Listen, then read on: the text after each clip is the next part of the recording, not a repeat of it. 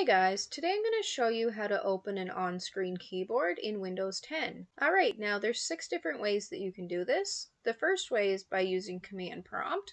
So you're going to go to the start menu and type in command prompt.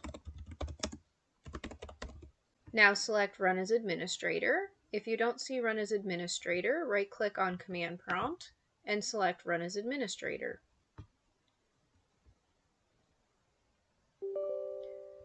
Do you want to allow this app to make changes to your device? Click yes. Alright, now you're going to type OSK and press enter.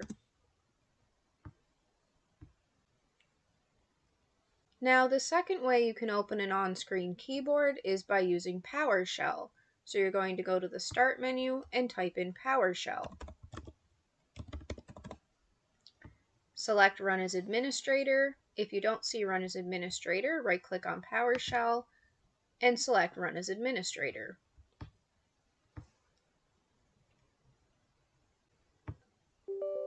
Do you want to allow this app to make changes to your device? Click yes.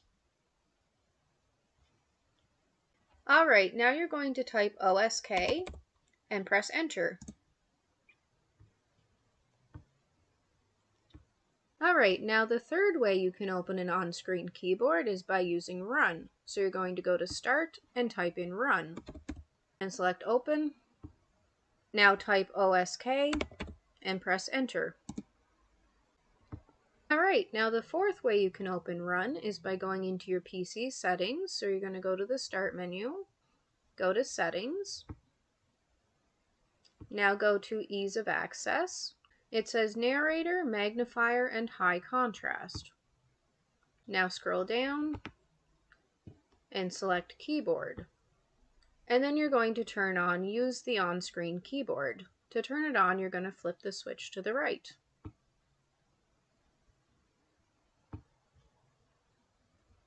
Alright, now the fifth way you can open an on-screen keyboard is through the Ease of Access Center.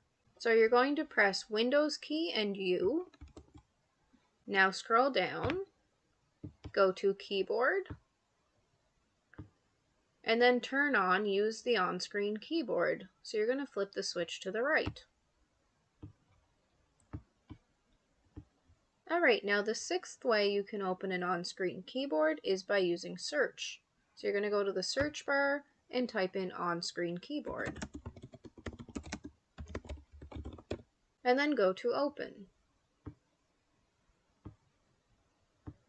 Alright, so that's 6 different ways that you can open an on-screen keyboard in Windows 10.